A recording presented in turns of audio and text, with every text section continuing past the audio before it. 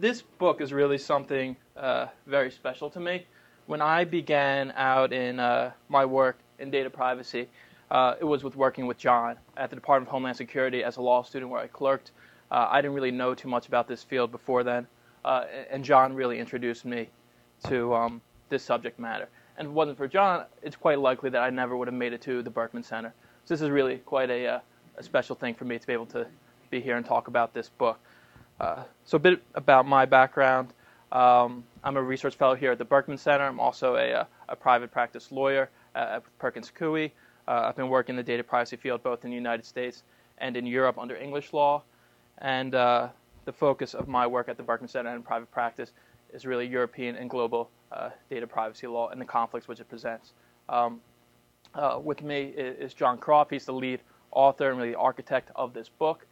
He is the former Deputy Chief Privacy Officer of the Department of Homeland Security, current head of privacy at Northrop Grumman, 10-plus years in the State Department, and just has an abundance of knowledge and resource on this subject matter. John?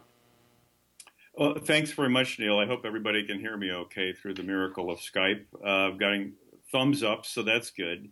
I just want to say, first off, greetings from Washington, D.C., and I do really appreciate Berkman's flexibility, and of all places to be technically savvy. I would expect Berkman to be able to manage this quite well. So thank you, Berkman Center, for allowing me the ability to come to you from Skype in Washington. I'd like to get a sense from as we go around the room, just briefly, when you do introductions, just kind of everybody's background, if it's law, if it's international affairs, if it's IT or internet, just to help kind of gauge where everybody's interest might be. I'll just say briefly about myself. I've kind of been, I wouldn't say I had a pre-planned career. Been somewhat of a nomad, but I've been worked as an attorney at the Department of Justice, worked then at the State Department, where I started to do privacy and Freedom of Information Act law. I left that to go to the most illogical place possible, which was former Soviet Union country of Turkmenistan, for 2 years with my wife, who was a Foreign Service officer. Came back, and I could see that privacy was still very big on an international level, and moved over to Homeland Security, where I worked with them building an international privacy team, and then serving as deputy for their privacy office. And then I've continued to work in privacy in the private sector now since really 2012. Trained as an attorney, but I've hopped on both sides of the fence between law and policy, all around privacy, because I think privacy has got one leg in law, one leg in policy, and one leg in IT. So it's a fascinating area. I would say that privacy picked me. I didn't really pick privacy. I'm going to basically also give my one disclaimer, which is the remarks you're going to hear from me today are really my own personal remarks. They don't reflect the remarks of the past government agencies I've worked for or my current employer. Great. Thank you very much for sharing your backgrounds. Now John's going to give a bit of insight into what he was thinking when preparing the book and what it really means for him. I'm going to give some thoughts on the book myself. Then we're going to open it up to discussion. I'll lead with a few questions and then to the rest of the room. John? Thanks, Neal. And I guess I'll just open by saying I'll explain the motivations for the book. It is, I'll say that the old saying that necessity is the mother of invention, well, that's really what prompted the book. I found myself after September 11th, both at the State Department and then later at Homeland Security, involved in a number of negotiations with a lot of our European friends to share personal information. And it started around really with Australia for lost and stolen passport information. There was no there was no established or systematized way to share that type of information between lost and stolen passports between our two countries. That evolved further with both State Department and Homeland Security. I participated on 3 different negotiations over something called the Passenger Name Record Agreement, or the PNR Agreement, as it became known, that was involving the exchange of personal information held by the airlines where those flights were outbound out of the EU into the U.S., and what information could be shared under the European directive. It also extended into a negotiation around what they called at one time the high-level contact group. It's been called different things, the umbrella group, but it was really intended to be a negotiation to come up with an established set of principles of privacy and data protection to share law enforcement information. And during those negotiations, I was, as a lawyer, I wanted to see what had been done before, what was the prior practice. And there really was no one single source to go and look at how had these information sharing agreements gone on before. I thought, surely this has been done before, perhaps there's a reference tool. Well, there wasn't. And so I really did this because I wanted a reference tool. I wanted a collection of information sharing agreements that the U.S. had engaged in to really show how had this been done before, really to have as a handbook.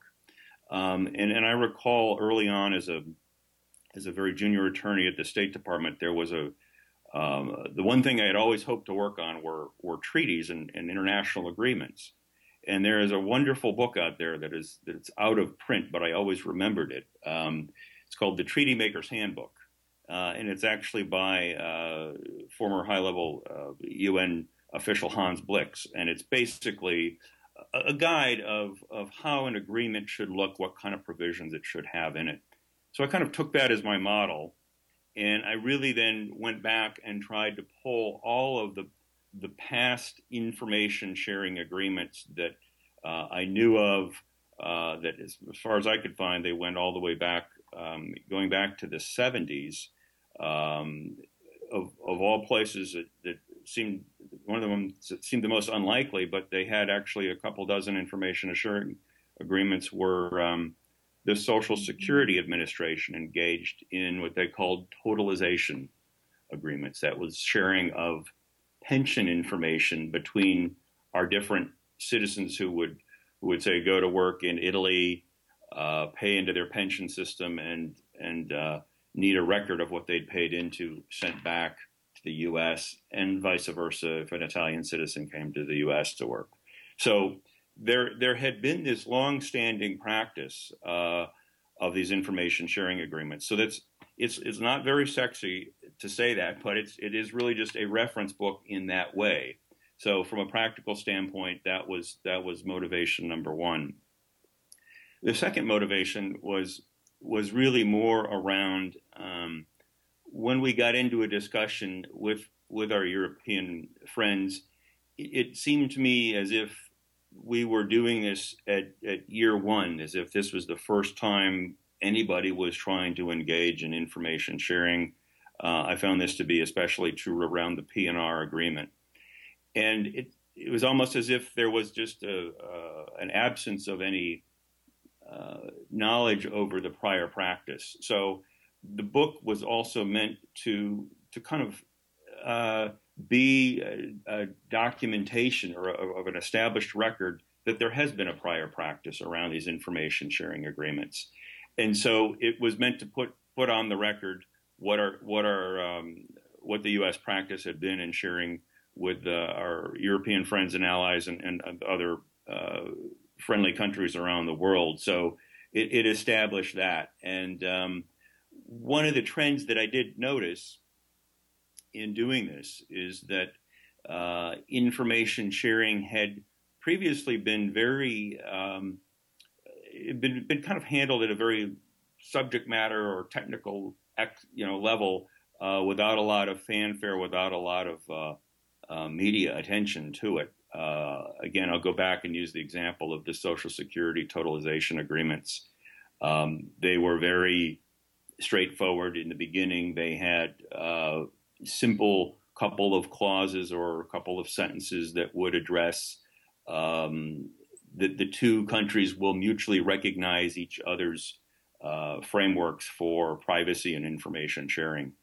But after 9/11, these very simple mutual recognition clauses became much more complex, and there was much more attention paid to them. And so the agreements for information sharing became much more detailed, and they were really following common principles that had been established in both the U.S. and Europe around the fair information practice principles that had been documented in both the European Directive and U.S. Privacy Act, and also in the OECD guidelines of 1980. So this book really is, as you see through the more modern agreements, follows the principles that are enumerated under the fair information practice principles, and I really do try to give examples at each stage of what, say, a purpose limitation principle would look like in an agreement. So again, it's a very practical kind of a guide, but meant to really put on the record what our practice has been. And I would say also, as this started out back in the 70s, information sharing was much more technical. Now it's become extremely political. All you have to do is open the paper and just see the tensions that are going on that you can read about between the information sharing worlds, and in the U.S. and EU has probably got the most press. And it's both in the commercial sector and also in the law enforcement sector as well. I think that might be enough just to sort of set up the premise of why I did this, and I want to leave plenty of time for discussion. So I'm going to pause here and really turn things over to Neal. And I want to say that I met Neal one summer when he was clerking at Homeland Security, and I was still really leading on the international privacy work, and he was very interested in it, and I was extremely happy to have him as a willing assistant to help do research on the book later, because he was willing to do it and interested, and so he's really been quite a resource. So I'll pause here and just say, Neal, why don't you kind of comment on where you saw the book going and what you saw the book doing in the field of international privacy?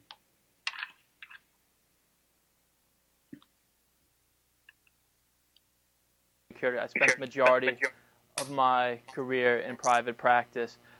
So what I've thought a great deal about is how these international data sharing agreements impact private entities, NGOs, corporations.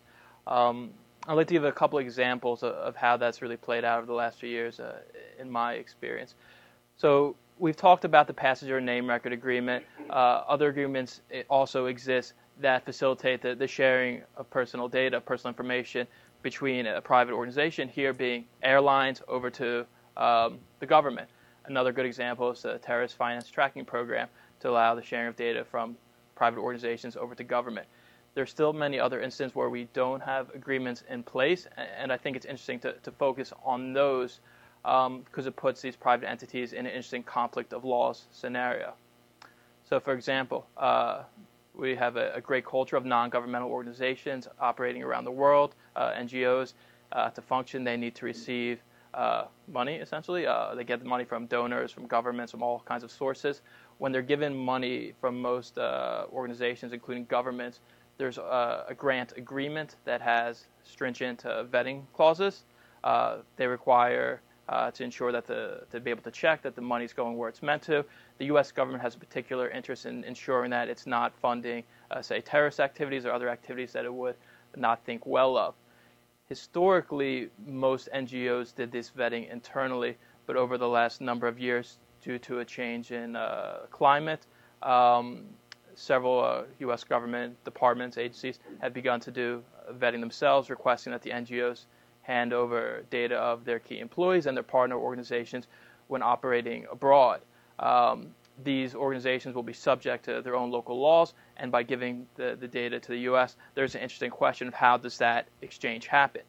When we look at the passenger name record agreement or the terrorist finance tracking program, there's a specific framework in place. But here, the organizations have to decide, am I going to risk being in breach of my own local law without a government-to-government agreement framework being in existence, or am I not going to take the money? It presents a lot of difficult issues. And one of the things that we'll talk about today is when do we get to a point where the government decides we need to put in place this framework, we need to allow these entities to have legal certainty to be able to conduct operations. Another example, which I think is quite interesting, is how personal data is transferred out of the European Union to the United States. Many of you may be familiar with the EU-US Safe Harbor program. This is one of many data transfer mechanisms that can be used. In addition, you have EU model contracts, binding corporate rules, consent for very limited purposes, legal principle, several others. But what's interesting, and I think many of you are aware, the EU-US Safe Harbor program has been under a lot of scrutiny the last couple of years. There are questions about when information is provided over to the U.S. authorities, to law enforcement. But what's interesting is that the alternative, which is recommended by the European Commission and the European Parliament, is say, well, if we don't want to use Safe Harbor while that's being worked out, you should put in place a model contract. But the difference between model contract as a mechanism as compared to Safe Harbor, the data will transfer in either scenario. But under Safe Harbor, the private entities that are participating will be in compliance with their laws. And it's that some of the European authorities don't like the way that allows data to then be sent on to the government. In a model contract, it's the entities themselves may possibly be in breach of that model contract. The data will still go over to the authorities, but the difference being they're saying, well, if you decide to use this, then you'll be in breach and they can seek recourse against you. And I find this interesting because the data flows are still happening, and there seems to be a preference in putting the private entities in breach of their contractual obligations rather than necessarily solving it on diplomatic channels, which is what is currently is being sought after, is to find this resolution. But at the same time, Safe Harbor is in the courts before the European Court of Justice, and it's interesting which one will win out and be addressed first. So these are some of the way I think about these issues and the things that I'm working on with this book. Now I'd like to open up to questions. I'm going to ask John a few to get things going. So to begin with, John, when does the U.S. government decide that it's necessary to enter into a data sharing agreement? What are the catalysts? Well, it's really a wide spectrum of catalysts. You could say, from a purely commercial standpoint, there would be a desire to enter into an agreement, and an example of that would be the Safe Harbor Agreement of 1990. I think somebody expressed interest in that as we went around the room, and that was really a recognition by U.S. companies that, there is this 1995 European Data Protection Directive that put restrictions on information flowing out of the country. So that was a wake-up call and really motivated the commercial world to enter into that agreement. Then at the other end of the scale would be law enforcement, our national security, counter-terrorism concerns. Again, following 9/11, you had a number of laws that were passed by Congress, for example, that law that really changed. There's a regime called the Visa Waiver Program, and it's a program that countries want to be qualified for because it is a very streamlined and expeditious way for your citizens to get visas to enter into the U.S. And Congress set some statutory requirements for countries to enter into the Visa Waiver Program, and one of them was that the country enter into a information sharing agreement around counterterrorism information, and so that was pushed by statute. And but really there can be a wide mix of reasons to open up these agreements. Foreign policy, as I said, commercial immigration considerations, also perhaps an assessment of whether or not the partner has an existing framework of privacy laws or has a respect for the rule of law. So there's sort of these additional extra considerations that go on. And I think they're only going to increase in the need to have more and more agreements in this area. I know that the TTIP discussions with the European Union, the free trade negotiations that are underway, there's a big debate right now as to whether or not data protection will be an element of that particular agreement. It's still ongoing. Thank you. To follow up on that question, another thing that's quite interesting is in your experience, when the U.S. is negotiating these agreements, what are its key concerns? What are its must-haves in the agreement in order to be thought to walking away successful? Well, I think I'll speak to as a privacy voice in the room at the table on these negotiations. What I'm looking for as a privacy advocate is that there be an adherence to the fair information practice principles, which is what the U.S. framework is built around under the Privacy Act of 1974. But a lot of this is driven initially by the question as to what is the primary purpose of the agreement. Is the primary purpose of the agreement really centered around information sharing, or is it centered around something else where personal information is somewhat secondary to the whole arrangement? And an example of that might be, and I talk about this in the book somewhat, an example of that might be where you have SEC has engaged in a number of international agreements to do cross-border enforcement of securities violations. Privacy there is not the highest priority to that agreement, so it might not get the full set of protections that you would normally see in, say, the PNR agreement, where the principal purpose of the PNR agreement was to share personal information. So what we're looking for from a U.S. privacy standpoint is following the well-established fair information practice principles, and the result being mutual recognition that the other country recognizes your privacy framework. Mutual recognition is now got a new, I think a lot of people refer to it under a different nomenclature. They call it interoperability, but I'm using the old-fashioned term mutual recognition. Under the European framework, they've kind of taken it as a one-way approach, saying we will decide if you're adequate or not. Some people could say that is a one-directional. It's no longer mutual recognition, but it's one-way recognition. So I'll stop there.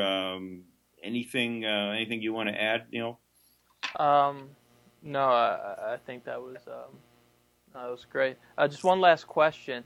How have you seen the climate change after the Snowden revelations in trying to negotiate these agreements? Yeah, I mean, I have my time in government service. I left after the Snowden revelation, so I've just been watching it from the newspapers and the press.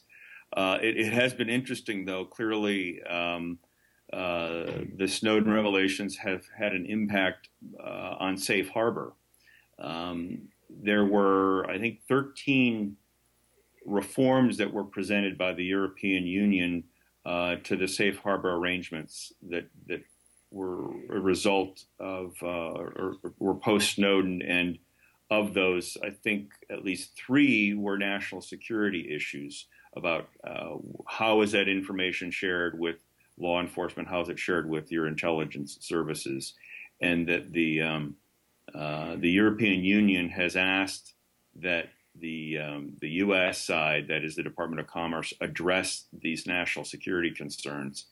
That's a very tough issue because the Safe Harbor Agreement it isn't a commercial channel, and it really both the Department of Commerce and the European Union side, the DPAs, it's outside their areas of what they call competence in the European Union, or outside of the Department of Commerce's jurisdiction. So those are difficult questions to address, and how they will address them remains to be seen. I know that there is the case before the European Court of Justice that is expected to come out. I think the Advocate General's opinion is going to come out next month, June 24, which will maybe be an indicator as to how the European Union views the post-Snowden world as it impacts Safe Harbor. The other thing I would say is the way post-Snowden has affected these negotiations is, I mentioned at the top of the presentation, there's been an ongoing negotiation for law enforcement sharing between the U.S. and the EU. Most recently, I think it was Congressman Sensenbrenner has introduced a bill in the House that would actually give non-U.S. persons rights of judicial redress in U.S. courts under certain circumstances under the Privacy Act, which as the Privacy Act is written now,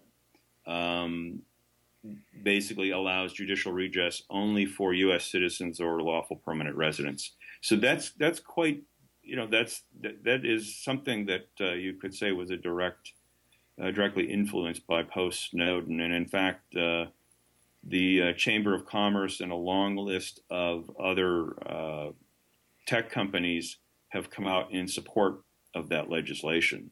So that's certainly, that's certainly all because of, I think, the Snowden, post-Snowden revelations. And then the last area, I think, not so much around agreements, but it does affect the cloud area. I think somebody expressed interest in cloud storage, and I think that the Snowden issue has been used by a lot of European companies to say, we want to localize our clouds now because we can't trust you all on the other side of the Atlantic because of what's going on over there.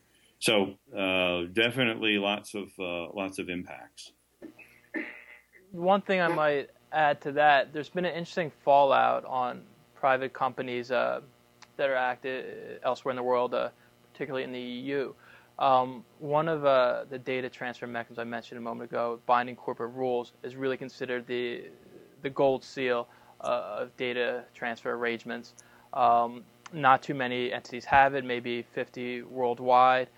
Those that do, it's not just a means of legal compliance, but it's supposed to attest to that organization's ability to be a good data privacy citizen. I've worked on these binding corporate rules for several organizations, and after Snowden revelations, it instantly became much more difficult to get approvals for American companies. I have had local governments and data protection authorities approve binding corporate rules in member states, only to have the political arm of the government, the Ministry of Justice, to what should have been a rubber stamp seal of approval, hold up the process and turn it into a political engagement and ask us to really lobby behind the scenes. And this was just before unprecedented.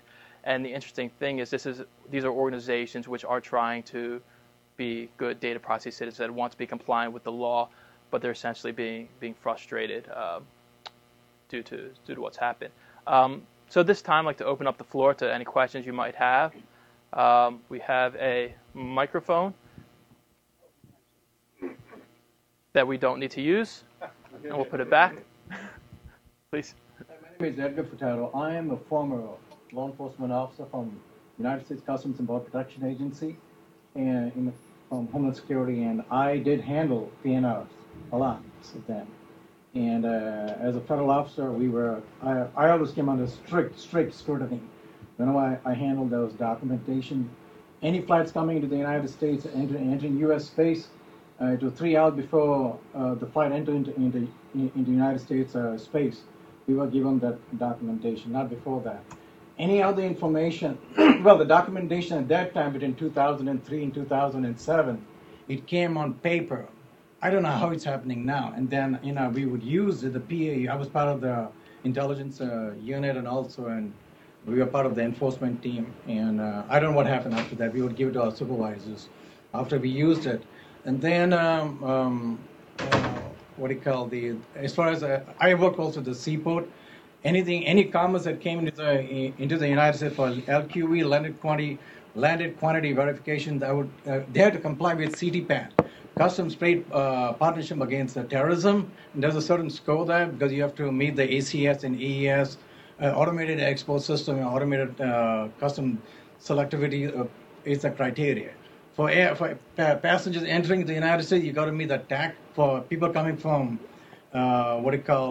visa waiver countries, you got to, NTC, National Targeting Center in Langley, wherever they're called, wherever they're based, they would get a descrambled information about, potential candidates, I would call them. And then if there was anything given to us, it would come to us through the tax system, terrorist affiliated country system, and then we would process it from there. But everything at that time was extremely. We were, as a federal officer, we always came under scrutiny, like making sure the information never really went out to anybody else. So even if I saw something, I would just I didn't see it. And 2 minutes later, I forgot. So it was like it came under strict scrutiny. Probably it is really advanced now. And just to add to that, that's a very good point from sort of being on the ground with actually using that data. Under the different agreements, the PNR agreements, it's worth noting that not only does the Privacy Office for Homeland Security do oversight, but once a year we would have a delegation come over from the European Union, and we would have at least a 2 to 3 day review where they would come out and actually go do site visits, to go to CBP and see their operations, and they would do a review of the entire process to satisfy themselves under the agreement that we were following how PNR was being handled. So that's just to give you a level of scrutiny that goes on with some of these arrangements with the U.S. government. I know in a different arrangement with the Department of Treasury, I believe it was the terrorist financing information sharing arrangement. They actually have the way the agreement is worded is an eminent European expert is to come over and do the review. So it's almost even a higher level of I wouldn't say a higher level of intrusion, you would say, maybe from a foreign government actually to come in and sit and make a determination as to whether the agreement is operating properly or not. So one of the new features, as I mentioned, it used to be there was just a simple set of sentences that would have mutual recognition pronounced in the agreement. We've gotten now to the point where there is regular oversight, annual oversight by the foreign government participating in the agreement to do a review.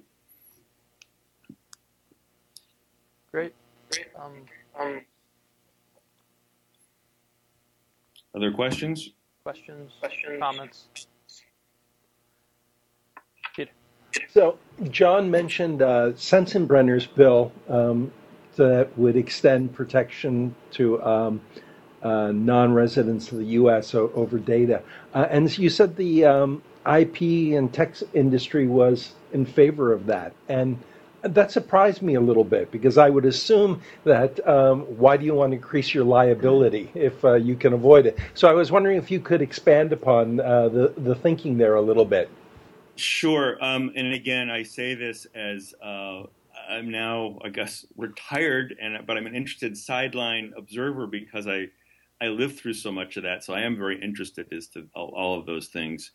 The Sensenbrenner bill, I've looked it over once, and it isn't as the way the media reported it is it was just to give European Union citizens only rights of judicial redress. And if that was truly the case, that would be highly discriminatory against the rest of the world.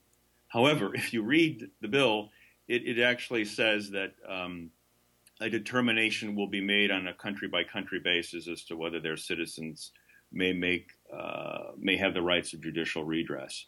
But the more interesting point is the one that you raise, which is why would this group of companies, and you can go online, I think, and look at the Department of the Chamber of Commerce has a copy of the letter online.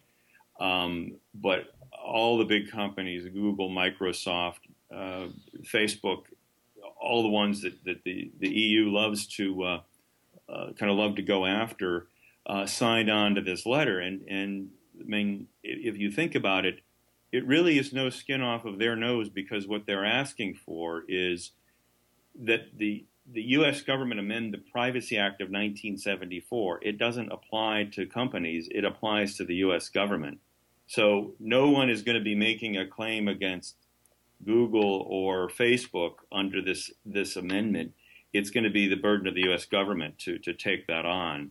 Now, way back when the Privacy Act was drafted, there was some OMB guidance that said when you get into these mixed systems where you've got U.S. citizens and non-U.S. citizens, if you can, try to treat it as if everybody has Privacy Act rights. But at DHS, the way we solved that is we came up with a policy and we said, if you're not a U.S. citizen, we'll give you administrative rights, but you can't go into court. Only Congress can change the law on that. So I have no idea what the likelihood is of the bill passing, because I don't know what the constituency really holds for this. I mean, if these companies are serious, how hard are they going to lobby? I don't know. And I know former Attorney General Holder actually said he would commit to go to Congress to push for this added right. I don't know what the new Attorney General's position is on this, but I hope that answers your question. Makes a lot of sense. I would also like to add, as far as organizations deciding to differentiate how they're going to treat individuals and how they're going to comply with law as they structure their business, this has been something that's been around for quite some time. As any multinational organization will be subject to different requirements each jurisdiction. If you go onto their websites and you read their privacy policy and try to get a deeper dive into how they're structuring their privacy, you'll see that some of these organizations try to thread the needle and afford certain rights and protections based on where either you're located or their data is located. But a lot of other organizations, they have a concern, well, people might go on, they'll see this, and we don't want the public to perceive us as only giving certain rights to, say, people in the EU and not for them to Americans. One of these areas where it becomes very clear is the topic of data subject rights. The right to request a copy of your data, to correct it, delete it, to block it. And many times we'll see in privacy policy, will say if you're a citizen of the European Union or if you're a resident in the EU, if your data is in the EU, they'll try to carve it out. But in ever-increasing rate, that's not happening. And a good example is if you look at Facebook. You can now go on to Facebook, it doesn't matter where you are, and pull off a copy of your data. This really is stemming from an obligation under European law, but it's open to Americans, people in South America, people in Russia, anywhere you are, they're extending this right. And I think this is a reflection of the globalization of privacy.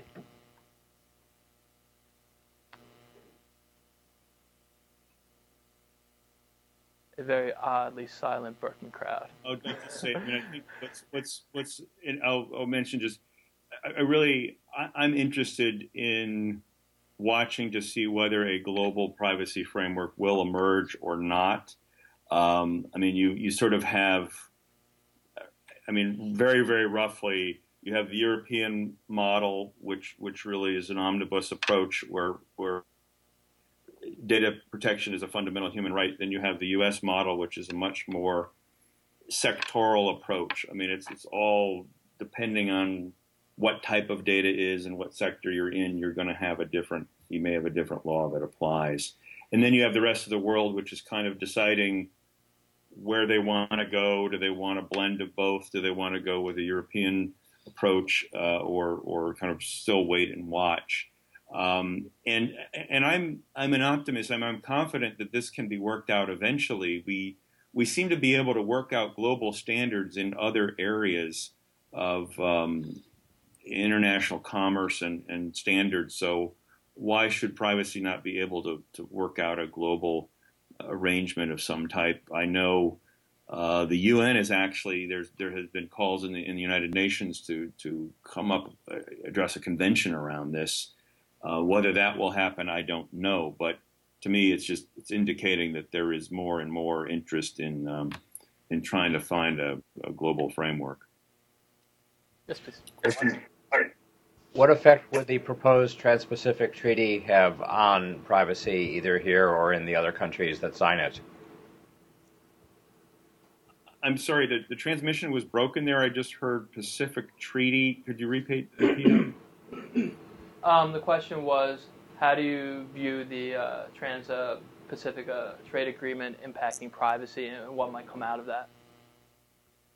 Yeah, that's a good question. I wish I had followed that closer. I don't know. I really don't know to the extent that privacy has been the focus of any prolonged negotiation there. I mean, I think that the Europeans are watching what happens with the Trans-Pacific Agreement to see, will that set any kind of a precedent for what happens with their agreement. But I just haven't heard of privacy being a big focus with the Pacific Agreement. We could add that in the Transatlantic Agreement, many Europeans have called for privacy to, actually it's quite split. Some call for privacy to be taken off the table, some want to be put on the table.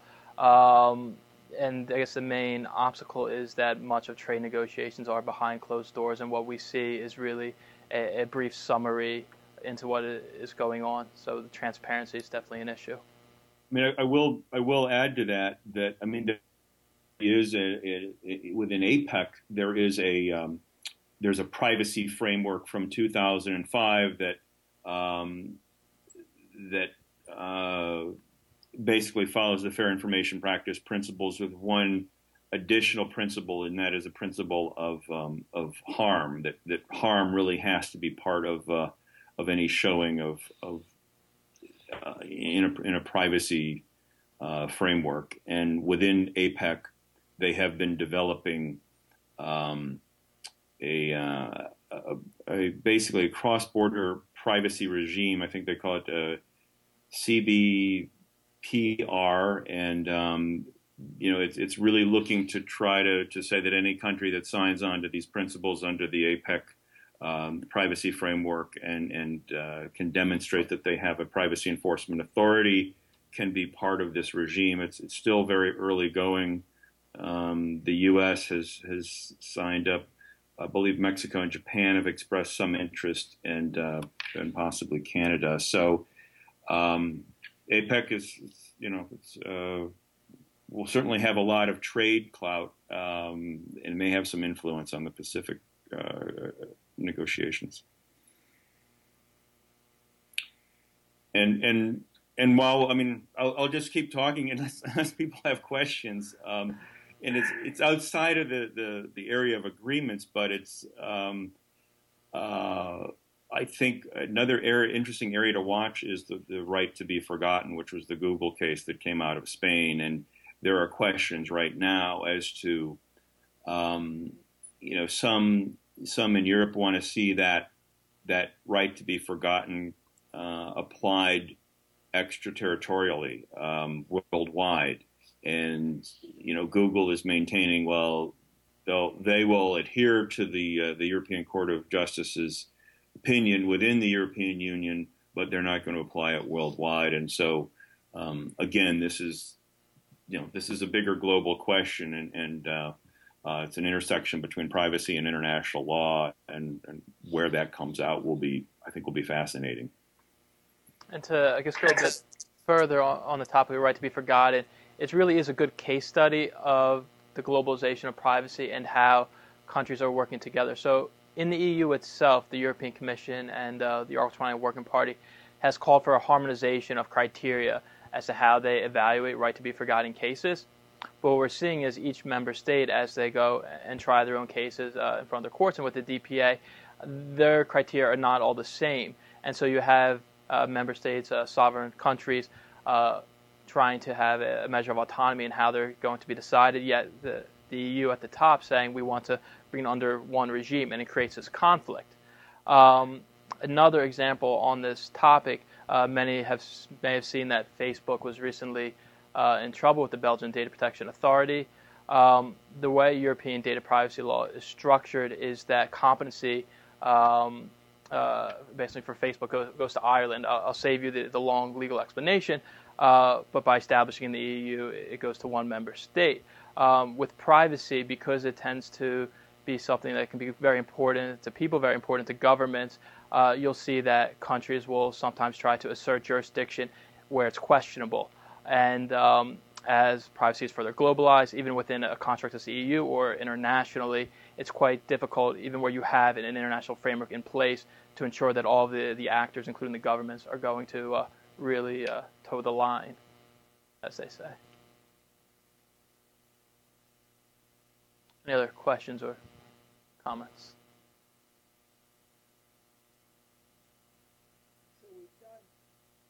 We often talk about the internet here as being based upon giving away our personal information. That, they say if something is free, then you're the product. And yet this seems like it could fly in the face, in particular, of European notions of privacy and data protection. And so I'm curious about where we're going to come down. Are we going to see the Europeans, at least in a business-to-business environment, allow for more readily third-party data sharing, cloud storage, everything else? Or is Facebook going to have to do what the Belgians want to do and do it around the rest of the world, as you were suggesting they're doing with some of their privacy policies? Big question. I'm sorry, but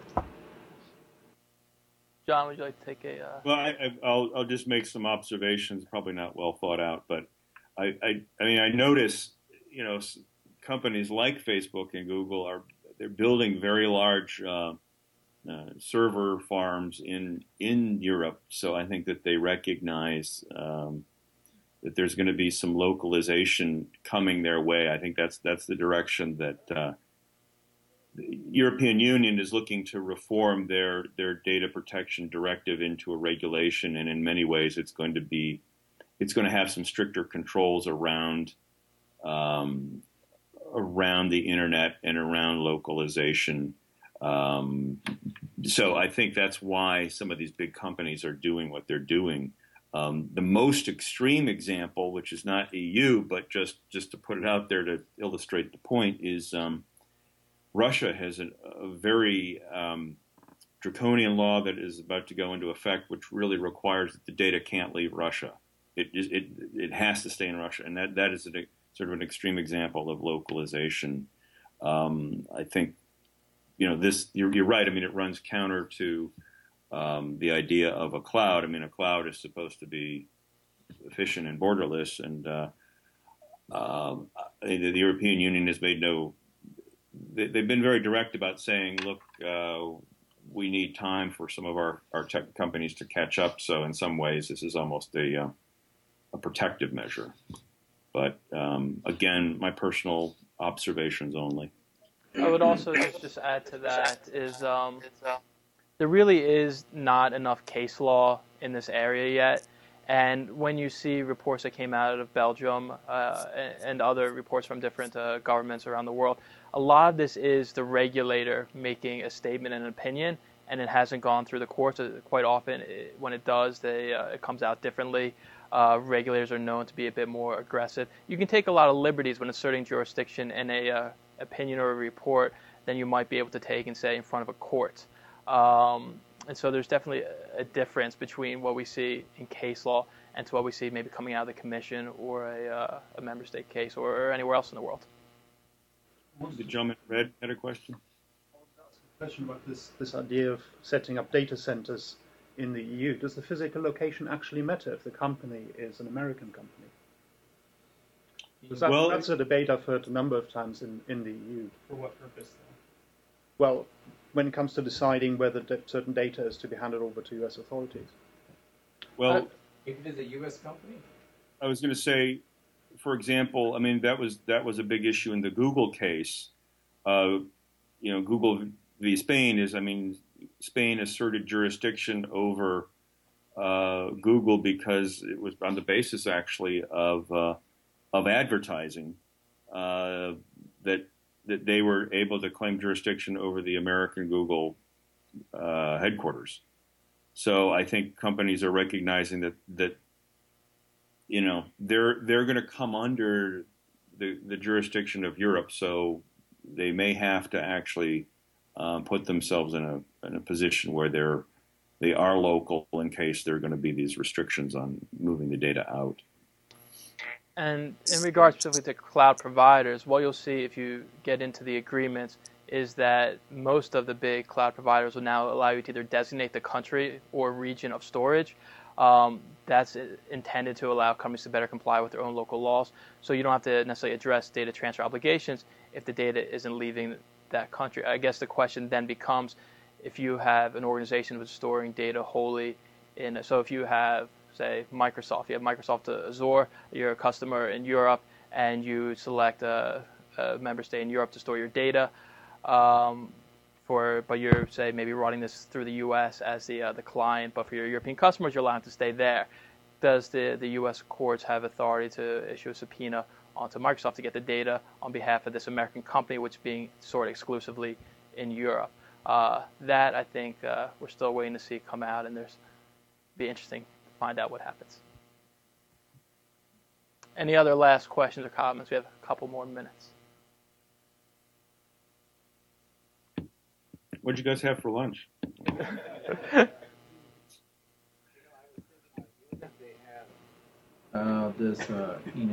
Data centers being set up in Europe, and if the data cannot leave European countries to come to the United States, that means, I've been studying servers for the last couple of years, and there's something called as Active Directory, and inside Active Directory you have the GPOs, Global Policy Objects, Group Policy Objects.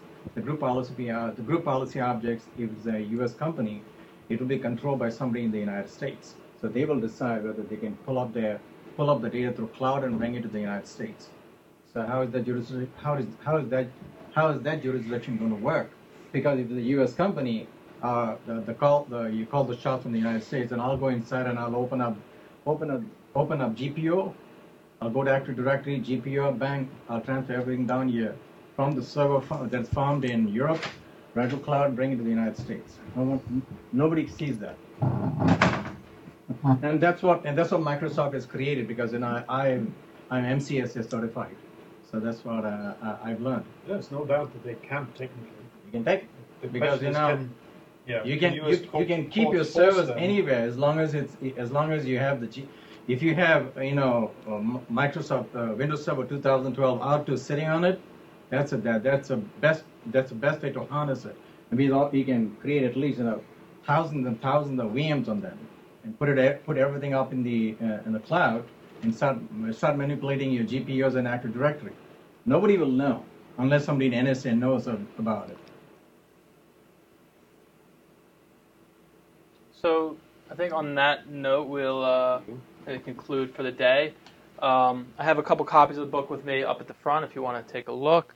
They're available on the American Bar Association's website, and I'd like to give a copy to the Berkman Center, hosting us today and hosting this past year as a research fellow. So thank you very much to Berkman.